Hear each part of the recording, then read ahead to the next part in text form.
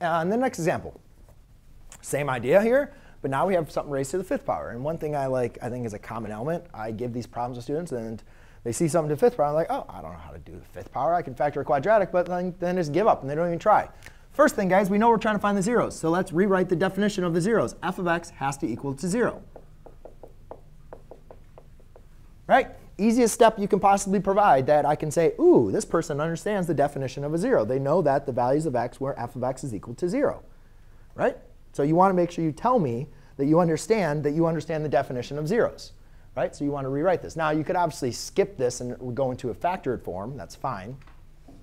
And then the next step is let's factor out common terms, right? Because I think that's the easiest type of factoring that we can start with. And again, you guys can see this is an example of they all share an x. So we factor out an x. Now we come into a unique situation here. We have something that is not a linear factor that we still need to factor down further. And we look at this and say, all right, how do I factor something raised to the fourth power? And the best way I can think about this, guys, is let's just forget about this being a quadratic. Let's forget about this being to the fourth power. Let's just take this trinomial, and let's just think of it as a quadratic. Right? Let's just pretend it's this problem. Just for a second. Just pretend it's that problem. If we think about that problem, we say, all right, how can we factor that? Well, I previously did that factoring, right? Because obviously, and you guys did, what, 80 problems I gave you? One of them was one of these problems. So if you did those 80 examples that I gave you, you would probably look at this, blink, and say, oh, this is x minus 1 and x minus 4. I'll put the factors up here. You guys would agree that this is the factored form of that, right? This times this gives you that. The problem is, we need this times this to give us that. So it's important here, -1 times -4 still needs to give us a +4 up here. Right? The difference is my x times my x needs to give me x to the fourth rather than x squared. So what powers should I raise these up to? 3 and 1, right? Because 3 plus 1 is 4. That works.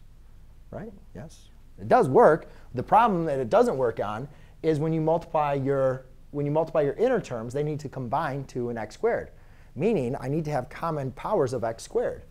So if I raise my powers, or raise the power, or raise my factors, or raise the power of my variables, you can see this works. And again, if you're not sure, just check it out. Just test it out. Let's do this. X squared times x squared is x to the fourth. X times -4x is -4x squared. -1 times x is -x squared. -1 times -4 is +4. Do you guys see how this combines to give you that problem? Right? So we just factored it. Sweet. So it's really the same process. We just need to kind of make a little bit connect, just alter it a little bit. But however, we're still not done. We haven't written this as a linear factorization. These are not linear factors. And this is one of the main mistakes that I see students make, is they'll say, oh, I know the zeros. The zeros are 0, 1, and 4, where these have a multiplicity of 2, because they see the power of 2, and they say that's the multiplicity. But again, guys, the definition of multiplicity is a linear factor. It's the power of the linear factor. So what that means is we need to factor these again. And hopefully, out of those 80 examples, you remember seeing x squared minus 1, which we can factor using the close, the other one. Close, the other one. Difference of 2 squares. Difference of 2 squares. So if you guys think of this one as x times x minus 1 times x plus 1, x squared minus 4 can be written as x minus 4 times x plus 4. Now I have rewritten these as a product of their linear factors. Do you guys agree that each and every one of these powers? Huh? All of these are linear factors. X squared minus 1 gets factored down to x minus 1, x plus. Huh? Oh, yeah. I forgot to actually factor that. Thank you. Good catch. So now, is it much easier for me to identify the zeros here? Right? So I could say the zeros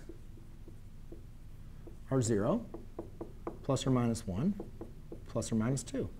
And these all have a multiplicity equal to 1.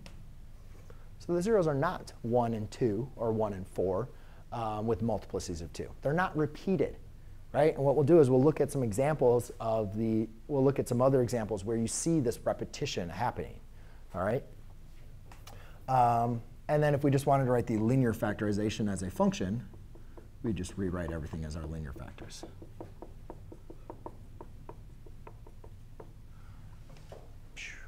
OK. All right, so I did some instruction first.